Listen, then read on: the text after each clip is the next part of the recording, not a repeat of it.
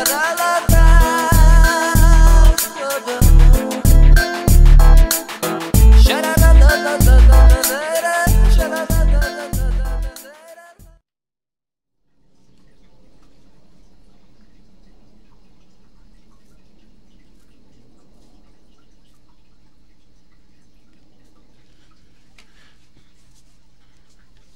worry about the next, cause it's your boy Chris with an X. And it's Black History Month. Reason why I have the African colors on and African adornments. Alright, so this is just a random chat about black issues. I was trying to come up with a topic, but I just have random thoughts about the black community, so I am going to talk about the black community. First off, as black people, especially black men, we have got to stop stereotyping ourselves. Because I was reading an article where Disney, when the Princess and the Frog came out, why was her prince black? Everybody else's prince was their color. With the exception of Pocahontas in the second run, because she was with the white man. But, somebody from Disney stated how, oh, black man does not deserve to be a prince. And while that is a racist ass statement, as black men, just because you put on Timberland boots and walk around being a thug, that does not make you a man. Make you a man is taking care of your kids, doing the right thing even when you feel like it's wrong. But doing the right thing is never wrong. Like if you know you got a wife at home, you don't go sleep out on her just because some chick with a big booty want to do you. Because most chicks will try you when you're in a relationship anyways. Just rambling thoughts, we have to stop stereotyping ourselves. So what if Jaden Smith wants to wear a skirt and be the face of a women's line? That's Jada and Will's parenting. Whatever they do does not reflect on your kids.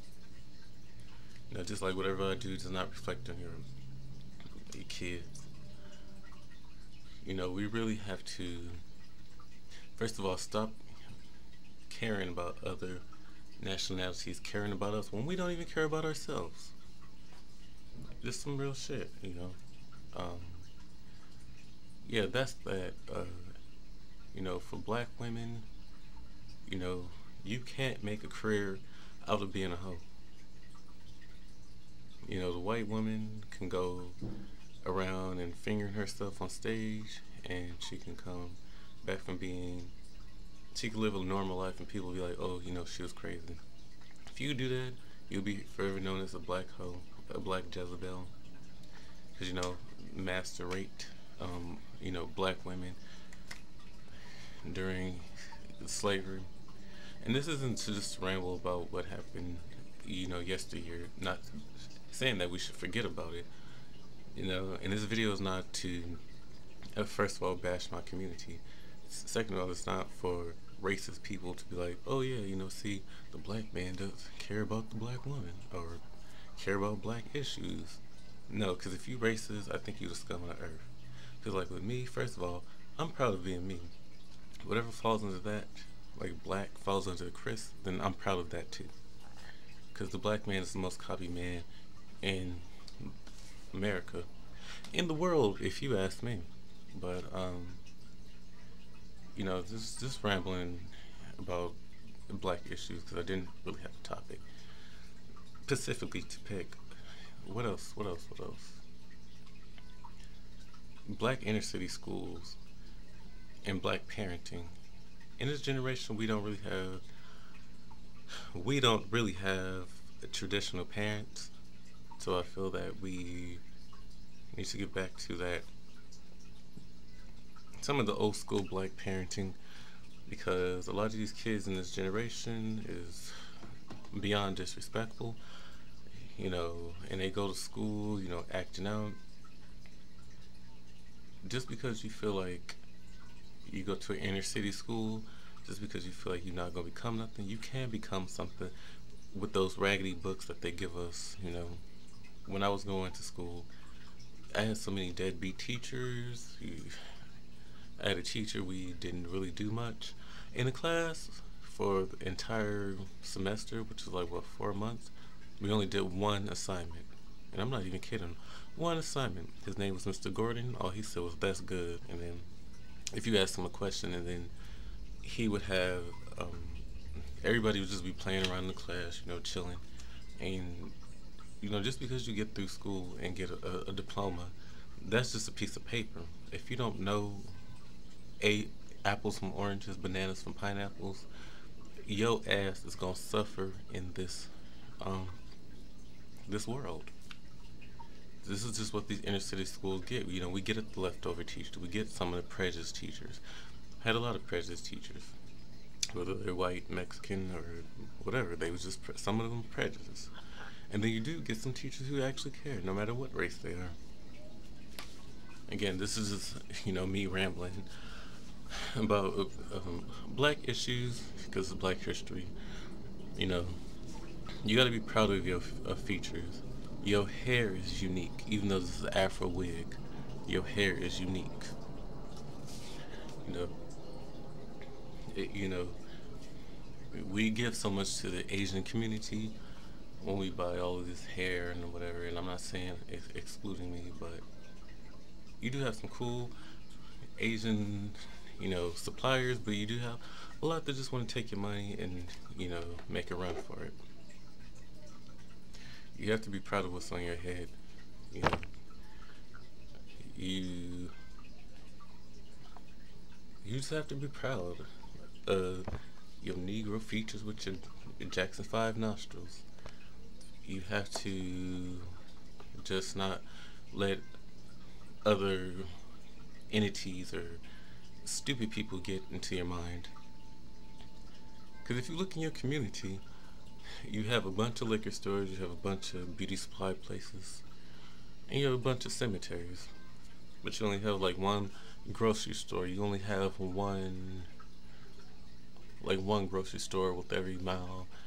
You only have one library. But you have so many liquor stores, you have so many, wig shops that only benefit. Like I said, I'm not against it because, hello, if you watch my channel, I'm very creative, but it's not worth you getting your lights cut off just to get some hair that's you only supposed to wear up to like 5 months, and then you end up wearing it for a year, and then it end up stinking your head. There's just so many things. Like I said, I'm not trying to take from the Asian community, but if you're gonna do business in the black area, you need to be more respectful, and that money should go to the black community because the black community does need it. When a dog dies, in Crenshaw, that dog stays there and used to become roadkill to the point it's ironed out on the ground. When a dog gets killed in Beverly Hills, that thing won't even get cold until they won't even let that thing get cold until they end up picking it up. There's something to think about. Like sometimes I'm just so fed up with the black community. I like black people, but I hate niggas. And yet that's a Chris Rock saying because it is true. Don't end up killing your own kind over some shoes that was manufactured from China, and you have to get your lights cut off and stand in a line for like almost 2 days, or it mind baffles me.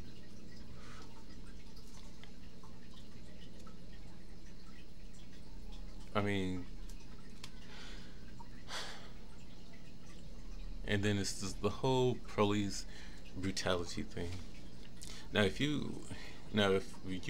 the cops tell you to put the gun down, and you done robbed 5 liquor stores and 3 banks and all of that, and they shoot you, that's justified.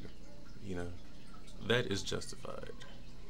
But if you are a truly innocent black person, then you shouldn't be getting shot. Yeah, that's just my ramblings on that. Because there is a lot of innocent black people. But unfortunately, a lot of people like to paint us with one brush. Yet and still, the white kid can shoot up movie theaters or schools and they just get the cover of Time magazine. But we get called thugs. And I'm saying if you do live the life of a thug and you are that type of person, if you get shot, that's the life you live. You went to chase waterfalls, that's on you. I'm talking about innocent people like me or like Trey Melvin or people who are just not about that life, who are actually intellectual black males. Anyways, I don't want this video to be too long, so any comments, questions, concerns, leave them in the comment section below. Anything you want me to talk about, comment section below. Till then, this has been your boy Chris with an X on some real black ass talk. Peace.